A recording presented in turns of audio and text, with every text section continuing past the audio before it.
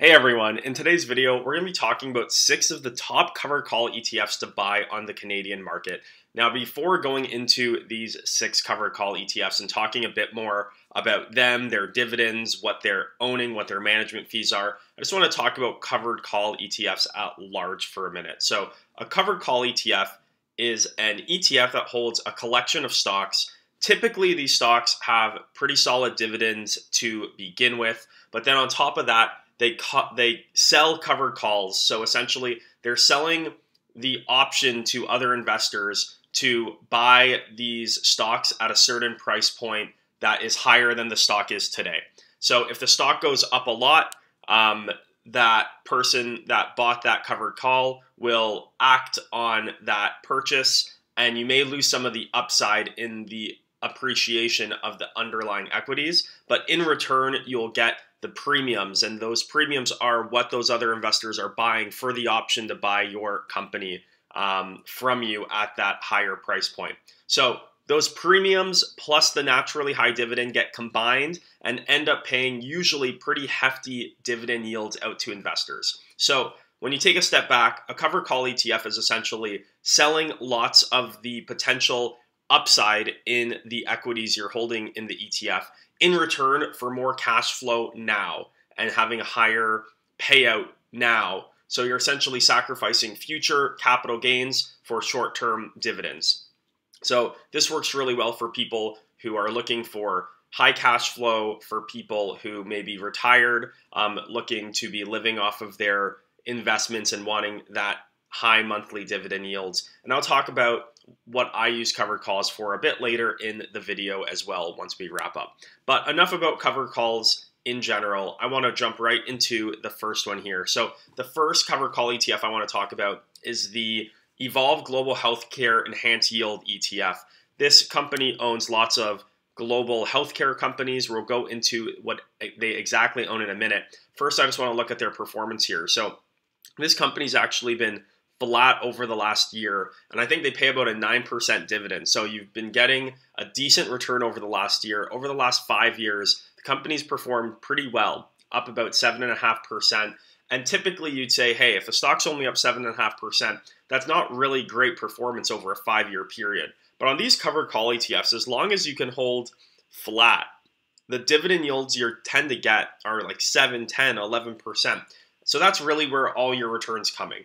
As long as the ETF holds flat, you will end up in an okay total shareholder return standpoint. Looking into some more details on this ETF here, you'll see here the type of stocks that they own in the underlying equities. So lots of global healthcare companies like we were talking about, AbbVie, Novartis, J&J, Merck, Eli Lilly, etc. So just scrolling through, those are kind of their top positions. I think they own about 30 positions in total. Looking at their annual distribution yield, they're about 9%, and they own 20, not 30. So 20 positions in total here in their portfolio. They have a 0.45% management fee, which, to be honest, for a covered call ETF is actually pretty reasonable. Some of these get pretty high, up 0.7, 0.8%. We'll look at some of those later. But the reality is, unlike an S&P 500 ETF where there's no active management, in these ETFs, they're actively going in, deciding what covered calls to sell and whatnot. So they're managing this account a lot more than a typical ETF may do. That's a bit more passive. So looking at a bit more information on this company here, you can see their geographical allocation across accounts. So they're very heavily dominated in the US. But what I'd say is lots of these US companies like Pfizer, etc., they operate globally. So this is a bit misleading in terms of where the companies sit and where they're traded versus where those underlying companies actually do business. So I think their diversification is a bit understated by that chart right there. And here you can kind of get a sense just for what some of those other companies outside of the US are. You got Novo there, you got Sanofi, you got Novartis, which sits in Switzerland. So you get some global diversification out of this one too.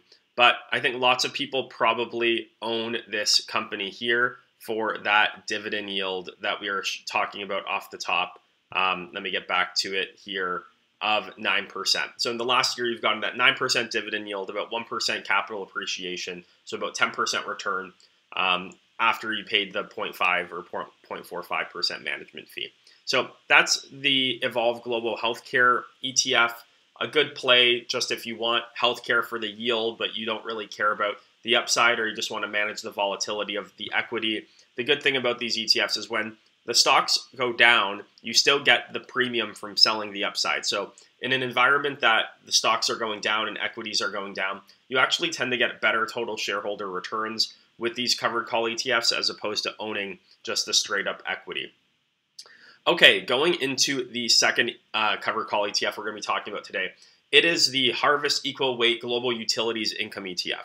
So similar to how in the first company we talked about, ticker Life, it had all of the healthcare companies. This ETF here has a lot of global utility companies within them. So I'm just going to take you guys through some of their mix here. So top 10 investments here. They have some U.S. presence like Kinder Morgan, etc. They also have a lot of Canadian presence in here. You see Rogers, you see Enbridge, some other businesses you may be familiar with. In terms of the types of utilities they're invested in, I like the diversification here, about 30% in electric, 35% in telecom, multi-utilities that do more than one, so like Enbridge probably, 10% there, wireless, telecom 6, gas 3, and so forth and whatnot. So you get a pretty good mix of different types of utilities. It's not just telecom, it's not just gas, it's not just oil, etc. You're kind of all over the map in terms of what type of exposure you're getting. Looking at the type of businesses that they're focused on and that build into that, you can kind of get a sense for the industries that they hold stocks in and where they're focused on. So it is still renewable energy. It is still water purification to some extent. So they are getting a pretty broad range of utilities that they hold in this ETF. And I think they just make the case for, hey, long-term energy consumption is going to continue to go up. Population and the requirement for energy to have a productive society and to continue to develop the world is going to continue to be in higher and higher demand. So the underlying equities are in a good position is kind of the case that they're making here. In terms of the management fee on this one, similar to Life, is 0.5% on ticker HUTL, HUTL, which is the utilities ETF here. You get a pretty nice dividend, 12 cents a share, so multiply that by 12, about $1.50 a share on a share price of $16. So there you go. You're getting almost 10% dividend yield in this one as well. As you can see, though, unlike the first ETF here, on the Harvest Equal Weight Global Utilities ETF, the stock's actually gone down about 12%. And if I look over the last 5 years, it's down about 20%. Now, this has been because lots of the underlying stocks haven't performed too great. With interest rates going up and whatnot, there's been a lot of downwards pressure on lots of these sectors that they're playing in within utilities. Lots of these companies hold a lot of debt to begin with. Let me just refresh this, but hold a lot of debt to begin with. So the fact that interest rates are going up, giving investors alternative places to park money for those yields, but also from an operating standpoint, putting pressure on lots of these utilities companies who need to be servicing those debts. So long term, I think these companies will do well. As interest rates go down, I think they'll go up. But even in the last 5 years, with a minus 20% return on the share price, the dividend of 7, 8, 9% a share, you'd still end up with a total return of about 5% on average a year. So not tremendous, but not bad return given that it's a space that's come under some pressure over the last 5 years. Going into the third stock here, and this page needs to be reset as well, it is the Canadian High Dividend Covered Call ETF. So over the last year, this one's down about 7%. This company here, ticker ZWC, is a covered call ETF run by BMO, who does a handful of them in Canada. They do have pretty high management fees, which we'll get at in a second. But this essentially has a basket of high-paying Canadian dividend stocks. Looking at the portfolio over the last 6 years here, you can see $10,000 would have grown into about $13,500. So you have been getting a decent return. Management fee here, these are the ones that are on the higher end and that make me cringe a little bit, but all the way up to about 0.7% management fees that you have to pay in order to get access to this ETF. Over the long term here, you can see their returns, 3-year return of about 12% a year, since inception about 5%. So the stock has gone down, but the premiums and dividends have made up for it, and you've gotten at least a decent, not great, but decent return of about 5% since it was created about 6 years ago. In terms of the sectors, this is going to look really close to what the Canadian economy is, just because it's all Canadian blue chip stocks for the most part. See a lot of financials, energy, communications, and then as it dwindles off, you get some materials, utilities, etc. Top holdings, lots of banks. You got CN Rail in there, Bell, Manulife, Canadian National Resources, Enbridge. So lots of just the biggest Canadian companies naturally are at the top. And then this just shows you kind of the credit ratings and whatnot from an ESG standpoint on the business. But looking at the company a bit more in depth here, you're getting an 8% dividend yield on this one, so slightly less than Life or HUTL, and you're paying a bit more of a management fee. So this is one that lots of people who invest heavily in Canada already may have less use for. If you already have 80% of your portfolio in Canadian stocks, maybe you're better suited, assuming you are striving for diversification, to invest in ticker Life or ticker HUTL. But if you don't, or if you just want to have a total ETF strategy across your portfolio, this would be a good one just to mimic the Canadian market, despite the high management fees, which is something you should definitely be aware of before investing in any ETF. Okay, going on to the next ETF here, and it is another BMO Covered Call ETF. This one is specifically on the Canadian banking system. So Canadian banks over the last year have been in a bit of a tough spot. Going to refresh this page as well. But because of that, you can see that the stock over the last year has been trending downwards. When we go into them over the long term, though, Canadian banks long term have always done pretty well. So you see here $10,000 12 years ago has turned into $25,000 today with the dividend yields being paid out. So it's performed pretty well over the long term, but you can see here since about 2020 or so, it's down about 15-20% from then. So at the end of the day, you are owning the underlying equities that are in these covered call ETFs. And if the sectors that you're buying covered calls on goes down, your ETF will also naturally go down with it, despite the fact that you're getting a bit of alpha by also cashing in on the premiums. You can see over the long term, despite the shorter or worse shorter term performance, over the long term, getting 8% back a year is pretty solid for a relatively conservative play that minimizes volatility. So I'd say over the long term, this ETF has performed pretty well.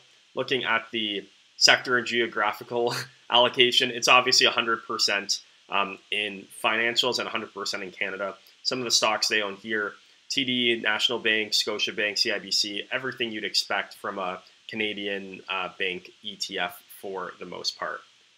And trying to get back the stock price so we can take a quick look at that.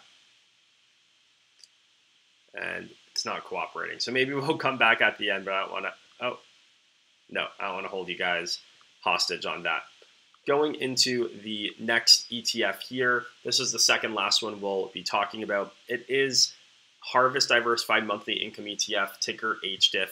This one is one ETF that actually uses a lot of leverage. They leverage about 25% of the portfolio.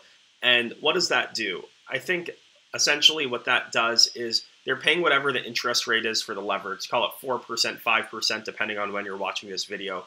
But then they lever up the equities they own and the premiums that they're getting. And like you saw in the other ETFs, you can get 9, 10% immediate yield when you're covering high dividend stocks with covered calls. So you're also getting the difference or the spread in what the current interest rate is, plus what the dividend plus premium is and that's adding to the yield. So this is much more risky, has risk of interest rates going up and needing to service that debt that it's taking out to buy more equities. Usually if interest rates go up, stocks go down as well, so you get hit from both sides. But the benefit of it is you do get a higher monthly dividend yield. So it all depends on the risk that you're looking to take.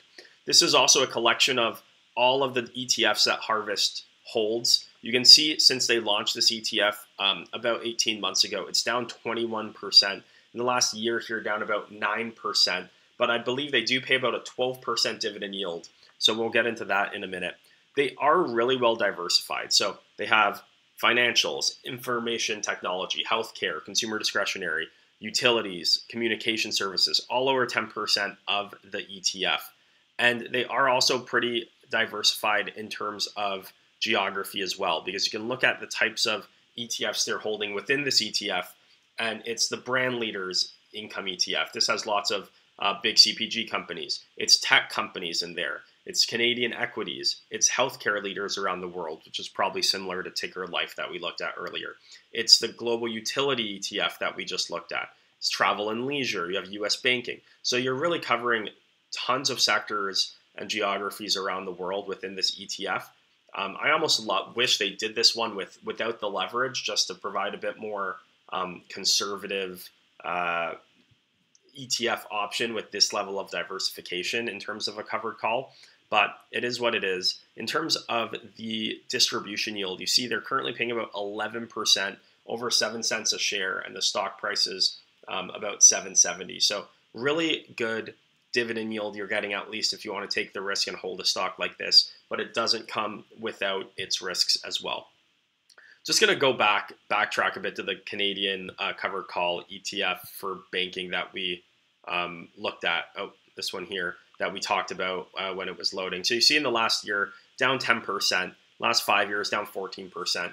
Now, if I was just going to compare this to some of the banks to show you like how the relationship between the equities and the covered calls go, you can see here in the last year, Scotiabank down 12%. If I go TD over here, TD Bank in the last year is down about 7%. If I go CIBC in the last year, about 15%. So you can see that the general equities are being followed or following the stocks that they own, right? A covered call ETF, while you may get a bit more upside in terms of the premiums you're getting paid out, the underlying equities and the stock price is really indicative of what the sector that you're buying in is doing. So lots of people look at that ETF and say, this is why I don't like covered call ETFs. They keep trending down. I keep losing capital on them. Well, that typically is the case if you're buying ETFs in a space or a sector that the underlying equities are also losing capital appreciation or going down in stock price. So you just have to pick your sectors very wisely and know what you're getting exposed to and be comfortable with your exposure in terms of the sectors, the geographies that you're buying your covered call ETFs in. Okay, going on to the last ETF we have here. It is Hamilton Utility Yield Maximizer ETF. So this ETF here down about 6% since it launched. Looks like it's honestly just about 4 or 5 months old here. But looking into this one actually had the highest dividend yield out of all of the stocks that I looked at. So looking at the starting yield at 13.5%, or all of the covered call ETFs that we're reviewing today, it's some covered call ETFs super risky that are paying 15, 20%. But I'm not reviewing those in this video. So 13.5% should be healthy enough of a yield for someone who's an income-focused investor. You can see the type of stocks that they own in the underlying ETF. You have CP Rail, CN Rail, Waste Connections, Pembina, Hydro One, Enbridge, BCE, et cetera, et cetera. So lots of utility companies, all of them Canadian. One of the reasons why this company is able to generate such high dividend yields on a month-to-month basis and current yield is because they actually write covered call ETFs on about up to 50% of the portfolio. So lots of the ETFs that we just looked at, they'll write covered calls on about 30% of the portfolio, 25 to 30%. And what that ensures and what they're managing when deciding what percentage of the portfolio to write covered calls on is the more percent of the portfolio you write covered calls on, the more premiums you get, obviously, and the higher dividend you can pay out now. But in the same breath, the more covered calls you're writing on your portfolio, if your portfolio goes up in value, or when your portfolio goes up in value, it's the more capital appreciation that you're unable to realize on your underlying equities. So this is a strategy that is almost like a covered call strategy on steroids, where you really can't expect to get capital appreciation even if the underlying equities have capital appreciation, just because you've pretty much sold most of that away to begin with. And you better enjoy the dividend yield you're getting month to month and reinvesting that smartly throughout your portfolio, because that is really all the return you can be expecting. If anything, you should just be hopeful that the stock doesn't go down, or the equities don't go down, because you realize when the equities go down, but when the equities go up, 50% of the upside is completely eliminated by the trade-off of getting that premium covered call dividend on a monthly basis. So pros and cons to each of these ETFs. This one is a bit more aggressive in terms of how much they write, and therefore minimizes the upside in the equity price even more in terms of the covered call stock. But you do get that juiced up dividend yield of about 13.5%, so significantly higher than some of the other ones we were looking at, 8%, 9%. You do get more off the top. Another interesting thing on this one, while they do write covered call options on significantly more of the portfolio, it calls out here that they do not use leverage. So that's a bit of a plus. They could go even farther and use leverage and write covered calls on a big portion of the portfolio. But that would be a very risky strategy, because in that world, it would be so many drivers that are degrading the price of the ETF and the share prices that it may not be sustainable. When you add in the management fee, on top of that, you have the stock going down when it goes down, but not really going up in times that the market's going up. And on top of that, you may have increased interest payments if interest rates go up. That's like a lot of things that are putting downwards pressure on the net asset value of a stock. So I like that they don't use leverage, at least. Makes it, I almost don't even want to say the word conservative, but makes it a bit more conservative than doing so while they're writing 50% covered calls. So those are 6 covered call ETFs that are traded on the TSX that you may want to consider for adding income to your portfolio. To give you a bit of sense of what I do personally, or how I use covered call ETFs in my portfolio. So I do have a handful of covered call ETFs that I was building up as I was trying to get my dividend income on a monthly basis up. And I should probably mention that every single one of these covered call ETFs pay out on a monthly basis, which is nice, especially for people with fixed income or people looking to get some fixed income to pay bills on a monthly basis. But I was really just wanting to get my monthly income up to a really healthy spot, started leveraging some of these covered calls that we talked about in today's video. And I'm at a spot right now where I really love getting that income, that couple $100 a month, give or take, from my covered call ETFs. But I'm not reinvesting in these covered call ETFs because I think there's strong opportunities in the market on equities and other equities that I'm buying that I think will have stronger long-term capital appreciation as well as long-term dividend growth. So I'm grateful to have a portion of my portfolio, let's call it maybe 10%, a bit less than 10% of my portfolio that are in these types of covered call ETF investments. But at the end of the day, I really just use the income that are derived from them as a tool to accelerate my investments in some of my core dividend stocks and dividend growth stocks, which I think will better serve me over the long term. They're also not the most tax efficient. You're paying a lot of taxes on all these dividends, whereas if I invest that in a equity that I believe will have capital appreciation, I can kind of ride the unrealized gains over the next few decades, since I'm still a pretty young investor in the grand scheme of things. So that's how I use covered calls in my portfolio, just as a cash infusion on a monthly basis to accelerate some of my other objectives in my portfolio. But they are a great tool for someone, or can be a great tool depending on what you're trying to achieve with your portfolio, short-term, long-term. My only watch out is to make sure you know what the management fees on your ETFs are and you're comfortable with them going in, because you can see they can vary and some of them can get pretty high. So if you like this kind of content, be sure to give this video a big thumbs up. It really, really does help with the YouTube algorithm. And if you watch till the end of the video, I really do appreciate it a lot. Not a ton of people get to the very end. So be sure to hit the thumbs up button, consider subscribing to the channel. We'd love to hear what covered call ETFs you may be owning right now or you're looking at in the comments as well, and to meet you guys there. Thanks for watching and have a good one.